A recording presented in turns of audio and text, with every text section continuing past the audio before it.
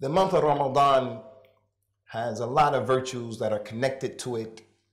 If a person wanted to give the khutbah just about the fada'il or the virtues of Ramadan, then he probably should have started giving the khutbahs before Sha'ban to talk about all of those virtues, because there's so many. You're not going to come to talk about all of the virtues of Ramadan in one khutbah, but they are many, numerous.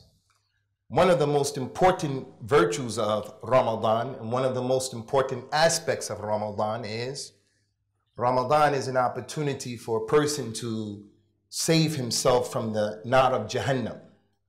There's not a single person here, despite our differences in ages, despite our differences in the mustawa and the manzila that you're on in terms of your taqwa and your commitment to Islam. We're different in our sizes, our colors. There are a lot of differences amongst us. There are no two people here that are exactly alike. Even if they come from the same father and the mother, they're not exactly alike. Although that is the case, everybody here unanimously, inshallah, wants to save himself from their hellfire. Ramadan is one of the best ways to do that. The month itself, one of the virtues is to save yourself from the torment and the punishment of the hellfire.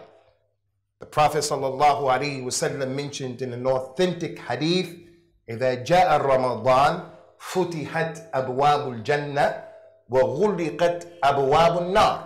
If the month of Ramadan comes, the doors of Al-Jannah open. What doors? The physical doors, and also the opportunities to go to Jannah. And the doors of Al-Jannah, of the hellfire, are closed. It's an opportunity to be protected from going into the hellfire for the one who does it the right way. He mentioned sallallahu alayhi wa sallam, lillahi utaqa'u min al-nari. Lillahi utaqa'u min al-nar. Wa dhalika li kulli laylatin min Ramadan. Every single night in the month of Ramadan, from the first day to the last day, every single night, Allah Azza wa Jal will free some people from the hellfire. People who did things in their past that they may be deserving of going to the hellfire, like uquq al-walidain, disrespect to their parents, not praying and falling to kufr and shirk, so many issues. But when Ramadan comes, the first day to the last day, every single day, Allah frees individuals from the hellfire. Another proof, Ramadan is about getting away from the hellfire and out of it. From the benefits and the proofs of this benefit is what he described Ramadan as. He says, sallallahu alayhi wa sallam, as-siyam junnatun yastajinnu biha al-abdu min al-nar. Fasting, whether it's in Ramadan or outside of Ramadan, fasting is a shield that the person can protect himself from the punishment of the hellfire. That's 3 hadith clearly indicating, clearly showing one of the benefits of Ramadan is freeing yourself from the hellfire. He said, sallallahu alayhi wa sallam, man sama yawmin fi sabilillahi ba'adallahu wajhu 'ala an-nar 70 kharifa. Anyone who fasts any day in Ramadan, outside of Ramadan, anyone who fasts on any day, Allah will remove his face, his body, from the hellfire by 70 seasons. Another hadith said 100 seasons. And there are other ahadith. What's the point? One of the benefits of Ramadan is that this rukn from the arkan of Islam, this ibadah from the ibadat of Islam, from the hikmah of Allah, it is an opportunity to free yourself from the hellfire. There are many other things to consider, many other things to think about, many other things to do. But this is one of the things that should be prioritized. It's an opportunity for a hadith that we mentioned here today. But which Ramadan is that? That's the Ramadan that the individual does it the right way. Now I'm going to tell you something today, inshallah, that will enhance your ability to save yourself from the hellfire, whether it's in Ramadan or outside of Ramadan. And unfortunately, because the ummah, the nation of Muslims, we are living in a time close to the hour. As a result of that, knowledge is a little bit. Knowledge is not a lot. And as a result of that, there's a knock-on effect, and there's fitna and there's drama, because when we don't have knowledge, we don't know what we're doing. As Allah described the kuffar of Quraysh, وَمِنَ النَّاسِ مَن يَعْبُدُ اللَّهِ عَلَى الْحَرْفِ. There are those people, they worship Allah, and they don't know what they're doing. They don't know what they're doing at all. So you young people who are here, it is not enough that you just grow up with the name Shakil, Ahmed, Muhammad, Bilal. You have to be a Muslim with that name, Shakil, Ahmed, Muhammad, Bilal, and you know what you're doing. If you don't know what you're doing, what's the difference between you? What's the difference between them? So I'm going to tell you something today, and this is what the khutbah is about, inshallah, something to enhance your Ramadan, saving yourself from the hellfire. This issue, if you comprehend it, if you implement it, if you practice it, it will, inshallah, for the rest of your life, be a tool by which you can save yourself, and it enhances your Ramadan. Rasulullah came to his companions, salawatullahi wa salamuhu alayhi, and as he used to do often, he used to ask them questions. He said to them on this particular occasion, Ala ukhbirukum ala man tuhrimun nar. Should I not tell you people on the person? Should I not tell you people, the individual who the hellfire is haram for him? It's haram, like sharab, like all of that, gambling. The hellfire is haram. He can't go into the hellfire. Ramadan is a month, ibadah, get you out of the hellfire. He told them, you want to know the individual who the hellfire is haram for him? They say, yes, Ya Rasulullah. Who is that individual? He said, حُرِّمَتِ النَّارِ عَلَى كُلِّ حَيٍّ لَيٍّ سَهْلٍ قَرِيبٍ مِنَ النَّاسِ. The hellfire is haram for each and every individual who is easy in dealing with other people. And he's easy on his own self. And he's gentle, sahal. He's easy, sahal. He's not complicated. He's an individual when you meet him. It's like drinking water. It's not complicated. You understand him, he understands you. Not that difficult individual who, when you meet him, he expects you to know what's in his heart. He's extremely, extraordinarily difficult to comprehend. A mother, a father who's like that. Extremely difficult to comprehend. When there's a problem between you and him, it's easy to solve the problem. All we have to do is come and sit down, and I say, I'm sorry. He says, I forgive you. He says, I'm sorry. I say, I forgive you. And we keep it moving, business as usual. He's not like he's that way. Easy. Not that individual who, when something between you and him transpires, that's it. You're his enemy, he's your enemy. Your family is his enemy, your family is enemy. No salams in the street, no love in the street. Complicated. Complicated. He said the hellfire is haram on everyone who he's easy with other people. And he used the word layyin. Layyin, hayyin. Really, if you take any Arab off the street, you say, what's the difference between these two words that the Prophet said? Hayyin, layyin. The Arab won't know because they lost their language. Hayyin, layyin. They mean the same thing. It means being easy, but one means being easy with other people, and the other means being easy on yourself. So before Salat, he used to say, Leenu bayna aydi ikhwanikum. When you straighten up the lines, Leenu bayna aydi ikhwanikum. Straighten up the lines and be gentle and easy. Don't be like that guy who he wants to implement this sunnah, but he's hard, he's rough and tough, and he's stepping on people's feet. So the hellfire is haram on the one who is gentle with others. He's gentle on himself, and he's sahl, sahl, like the name Suhail, Suhaila, easy, gentle. And the last description he said, qareebun min an-nas, and he's close to the people, easily accessible to the people. Like the Prophet sallallahu alaihi wasallam, although he was the Sayyid of Bani Adam, and he was the Ashraf al-Shurafa, although that was the case, the slave woman could come to him and say in his ear, Ya Rasulullah, this is my problem. And he would just listen. The young man can come to him and he has a problem and he says, Ya Rasulullah, this is my issue. And he wouldn't say to him, get out of here, you're a youngster. Any and everyone can come to him. He was easily accessible. Not like sometimes individuals in our community. That individual, Ramadan, that individual, this is the one who the hellfire is haram upon him. To enhance that, go into Ramadan and be a person who is easy with people and easy on yourself. Be a person who is sahl, a person who's qareeb min al-nas. How is the individual not easy with people in the month of Ramadan? Many ways. It's the parent who has a child. He's 8, he's 9, he's 7, and he makes that kid fast the whole day in Ramadan, and the kid is not ready for that right now, especially during these long hours. So he has to allow his child, if he sees he's struggling, just do half of the day. Just do what you can do. Do the weekend. As for the father, the mother, who wants to give tadreeb to the child to learn how to fast, and that's from what the companions used to do, Ridwanullahi alayhim. As for the parent who does that without taking into consideration the dynamics of his kid, you are being shadeed.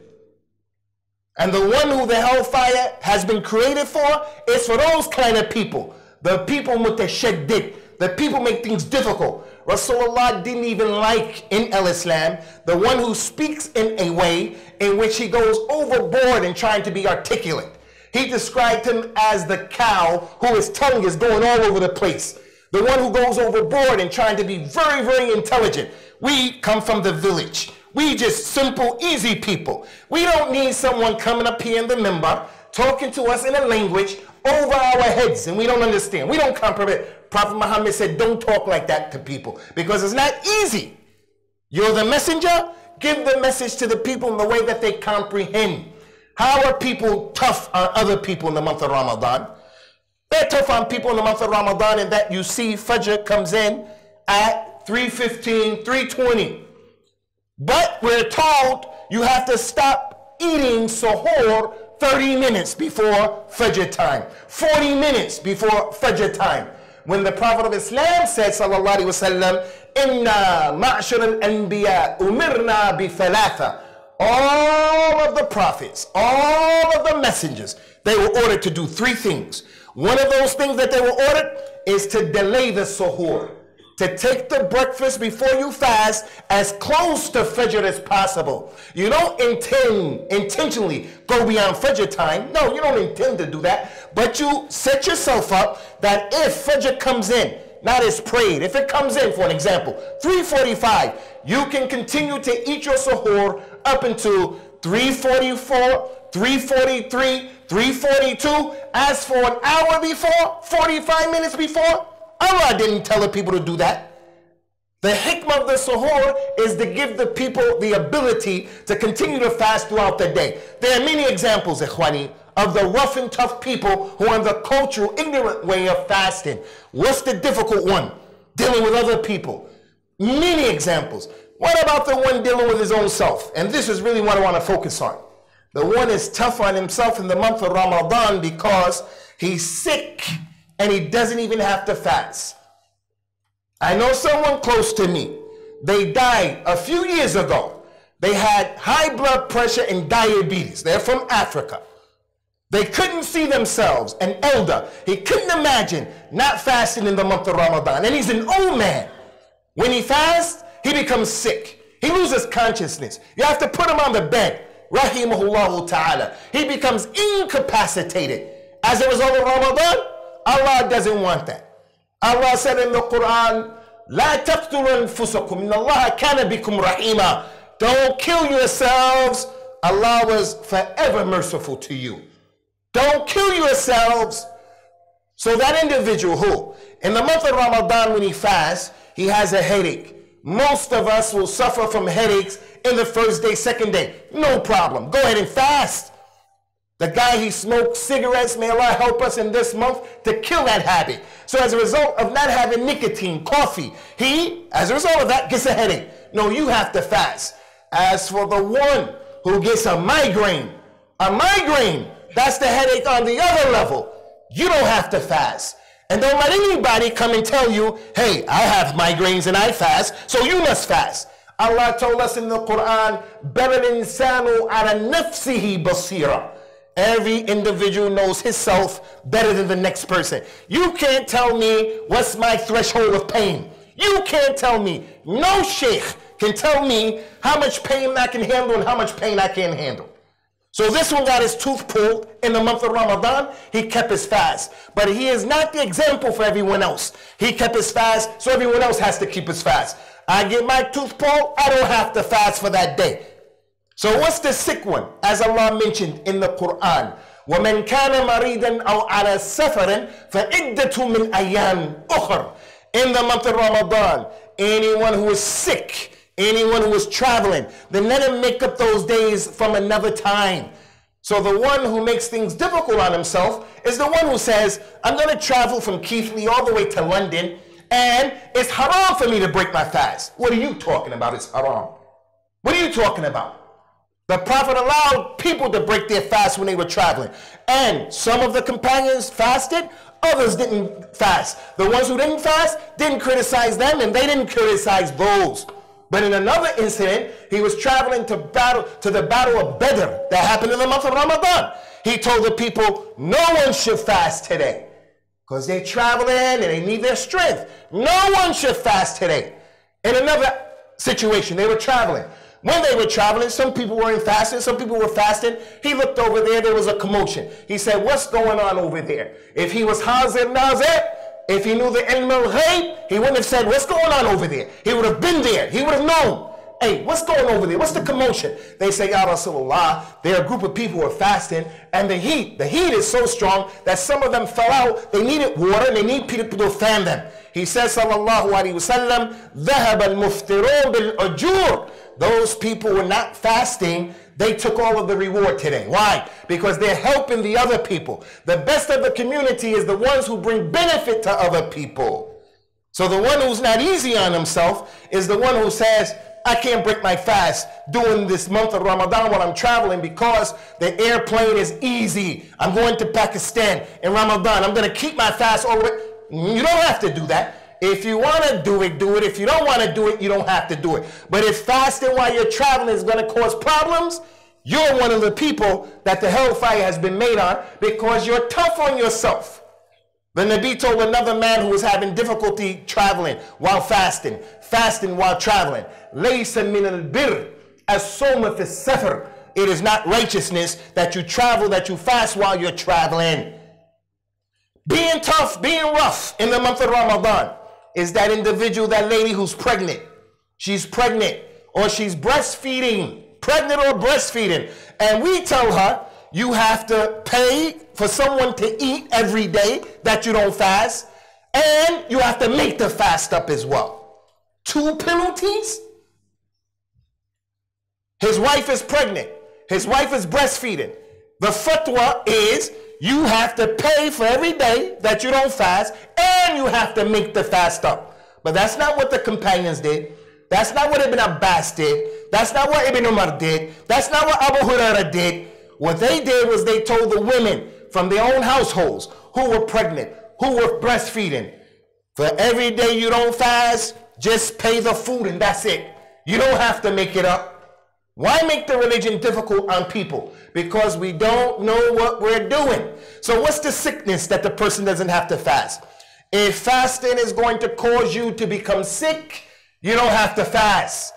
If you're already sick with something, diabetes, you have something, arthritis, something, and when you fast, it's going to increase that sickness, you don't have to fast. What sickness? Number 3, if a person is sick and by fasting, his shifa is going to be delayed. His shifa will be delayed. He doesn't have to fast. And he doesn't have to worry about it. He doesn't have to have any waswas in his mind. The people are fasting, I'm not fasting. The people are fasting, I'm eating. Prophet Muhammad told the people, sallallahu alaihi wasallam, at-ta'imu shakir bimanzilat as-sa'imu sabir. The one who eats food and he's thankful. The one who eats food and he's grateful, shakir for the food. He's in the same level as the one who fasts and the one who has sabr. So, akhwani fillahi, we're living in a time right now, people are unnecessarily rough and tough on themselves and on other people. And what else can we say is the natija of Boko Haram in Africa, Al-Qaeda around the world, ISIS around the world, Al-Shabaab in Somalia? What else does that come from? It just comes from people being rough and tough. Although many ayat, look, those ayat in the Quran about fasting. Kutiba alaykum as-siyam. All of those ayat. And then the ayat ends by Allah mentioning, Yuridu Allahu bikum al-yusr, wa la yuridu bikum al-usr. Allah wants ease for you, and He doesn't want difficulty for you. That's concerning the ayahs of fasting. Allah wants ease for you, and He doesn't want to make things difficult for you. He said in our Quran, in this religion, وَمَا جَعَلَ اللَّهُ عَلَيْكُمْ فِي الدِّينِ مِنْ حَرَجٍ مِلَّةَ أَبِيكُمْ إِبْرَاهِيمَ.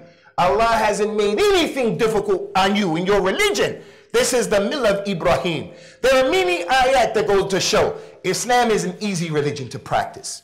Islam is a simple religion to practice. Not like Christianity. It's complicated. The whole idea, 3 gods equal 1 and 1 equals 3, that's difficult. Islam says no, simple, 1 God. وَلَوْ كَانَ فِيهِمَا آلِهَةٌ إِلَّا اللَّهُ لَفَسِدَتَا. If there were more than 1 God in the heavens and the earth, then the heavens and the earth would have become corrupted, because it's complicated. Islam is easy. 5 prayers a day. Very quickly they're done. 5 equals 50. The zakat, all you have to do is give 2.5% of your money. If you don't have the money, you don't even have to give it. Hajj is easy. Which Hajj you want to make? I want to make an Iqran. I want to make a Tamattu. I want to make the one that's easy for me. And then when you're doing Hajj, you can do this, you can combine, you can shorten. The whole religion is easy. But we come and we make it hard. Ramadan is easy for the one who knows what he's doing.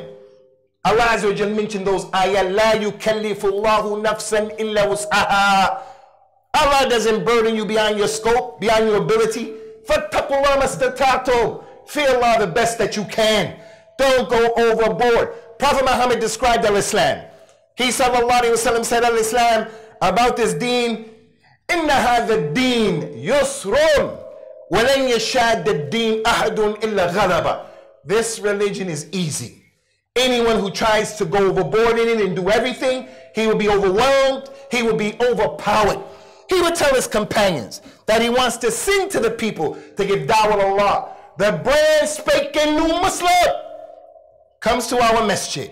He never saw Ramadan in his life. Brand spanking new like a baby. This is first Ramadan. Maybe he'll accept Islam in the month of Ramadan, and we become rough and tough. You must fast. He's a Muslim, he should fast, he should pray.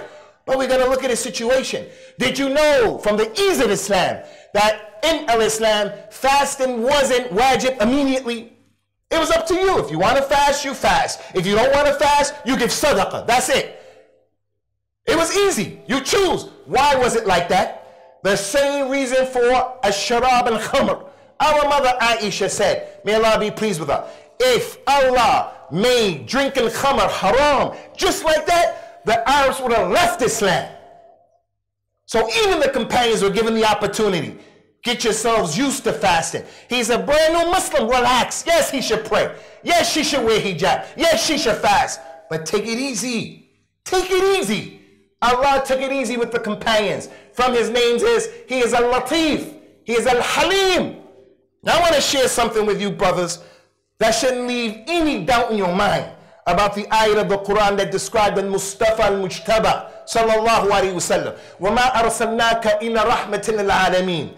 He's a rahmah to the alameen. The alameen, that word means Rabbil Alameen. Al-Alameen means everything other than Allah. There's Allah over his throne in the way that befits his majesty.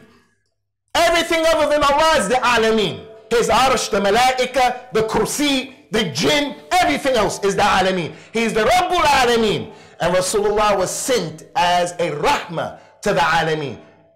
To the mankind, to the jinn, to the malaika. He's a rahmah. Look what happened. Sahih Bukhari, Abu Huraira, he said, Prophet was sitting in the masjid sallallahu alaihi wasallam. A man came, and in front of all of the people he said, Halaktu ya Rasulullah. I have destroyed, I'm destroyed, ya Rasulullah, I'm destroyed. Rasulullah said, Wama ahlakak, what destroyed you? The man said, I had relationships with my wife during the day hours of Ramadan. If you go to the book by the Imam At Thahabi, a book that every Muslim who's worth his weight in salt should know about that book. The major sins, Kitab al-Kaba'ir.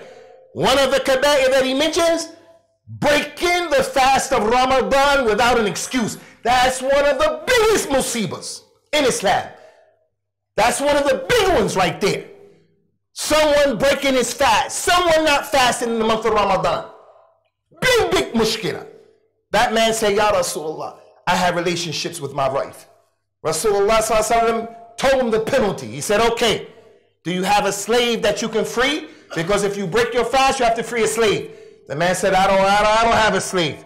He said, can you fast 2 months consecutively, 60 days, if the month is 30-30? And if you start fasting 7 days and then you miss the 8th one, you got to start all over. If you start fasting for breaking the fast in the daytime and then you made a month and 3 days, you miss the next day, you got to start all over. Can you fast 60 days straight? The man said, I can't do that. I can't do that. You can't tell me because you got a toothache and you fasted, I can fast. That man is saying what he can do. I can't do that, Ya Rasulullah. I can't fast 60 days. He said, do you have the ability to feed 60 people since you can't fast 60 days? You made the penalty. Do you have the ability? He said, I can't feed 60 people. I'm poor. He said, go sit over there. Go relax yourself. He sat in the masjid. Things were happening. A man came to give sadaqah in the month of Ramadan. If a person doesn't increase his sadaqah in the month of Ramadan, he's not doing the Ramadan of the Sunnah. I don't say that your fast is batil, but sadaqah increases in the month of Ramadan. Reading the Quran increases. Salah increases. We don't have the time to deal with that. If it doesn't happen with you, you're not doing the proper fast of the Sunnah. Someone came. Here's some dates, Ya Rasulullah, a bucket of dates. Fi sabilillah. Rasulullah took it. He said, hey, you, come. He said, take this food, take this dates, take them, and go give them to 60 people. Rasulullah is helping him for his penalty, his mistake. His Muslim brother is helping him for his penalty, his mistake. Take the food and go give it to 60 people. The man said, Ya Rasulullah, laysa fiha, laysa bayna labiteha afqaru minni. There's no one in this city of Medina, no one in Keithley, no one in this area is poorer than me and my family. What I look like taking these dates to give it to people, and I'm poorer than all of them. I need it more than them. Rasulullah smiled and he said, then take it, it's yours. Take it, it's yours. And he was the one who made the mistake. That's the rahmah of Islam. That's the rahmah of Islam for the people who want to blow people up. That's the rahmah of Islam for the husband who's rough and tough with his wife. That's the rahmah of Islam for the elder who's rough and tough with his kids. Rasulullah's sunnah is in one valley and we are in another valley altogether. We're in another valley altogether. So take it easy and relax yourselves. أقول قولي هذا واستغفر الله لي ولكم ونسأل الله تعالى التوفيق والسداد. Someone may be sitting in the audience may say, hey Abu, aren't you contradicting yourself? You're telling us that Islam is easy, Ramadan is easy, but you're up there screaming in our ears, but you look rough and tough. Isn't that a bit a contradiction? The ease of Islam is not based upon your interpretation and my interpretation, or the interpretation of Amr, Bakr, and Zayd.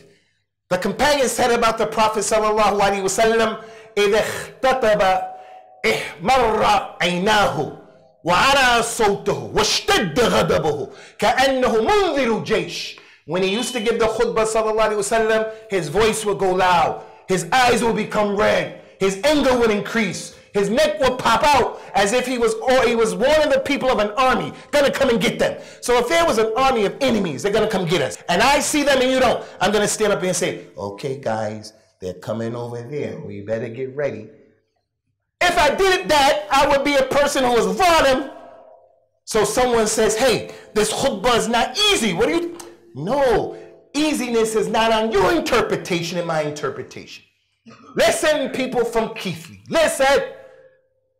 Right now in this country, normative Islam, normal Islam is under attack. There was a program that came out about a week ago on TV called The Biggest Mosque in the UK. It was a masjid in London, the size of 3 football pitches. And that masjid was being run by Qadianis, Ahmadiyyas. That's the type of Islam that the people will accept. The Islam where you don't have to pray, you don't have to wear hijab. We don't preach hatred to the community. be nasty. No. But we have to take positions against people. Ease. It's not interpreted by you and me, defined by you and me. There's an organization, I'm going to tell you the name. It's called Quilliam Foundation. People like that, beware and be careful of taking your instruction and your direction from people like that. Quilliam Foundation. People come up with crazy statements. And we ask Allah at-thabat, because you never know. You never know. Ramadan can be a cause that a person will leave Islam if Allah doesn't give him thabat. His wife can cause him to leave Islam. His job can cause him to leave Islam. His friends leave Islam if Allah doesn't give him thabat. So Allah's Prophet used to make sajda and he used to say, Allahumma ya muqallib al-qulub thabbit qalbi ala dinik. He used to say that. What about us? Ad-Dajjal will cause people to lose Islam. Individual from Quilliam Foundation used to be an individual. His father's a sheikh. His grandfather is an alim from the ulama of Islam. From where you come from. All this monkey business. Boy talked around and said Adam came from monkeys. That's not what I'm talking about. Last year, because of the long hours, he said Islam is easy. These hours are too long. We're fasting 18 hours, 17 hours. So what we should do is we should only fast 15 hours, 14, 13 hours, and then the rest of the day we can eat, although the sun is in the sky. Because Abu Usamah said Islam is easy. So when I tell you here Islam is easy, don't get it twisted. Don't you be coming, Ramadan comes to you and you're watching TV, wasting your time, telling your wife, Abu Usamah said Islam is easy.